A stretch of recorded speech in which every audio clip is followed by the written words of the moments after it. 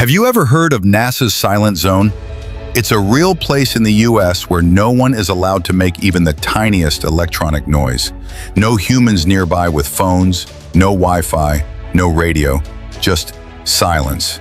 It's called the National Radio Quiet Zone, and it spans over 13,000 square miles across West Virginia, and part of Maryland.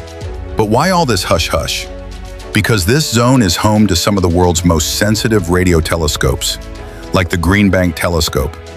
These giant instruments are constantly listening, not to music or radio, but to faint signals from distant stars, galaxies, and even the cosmic microwave background, the oldest light in the universe.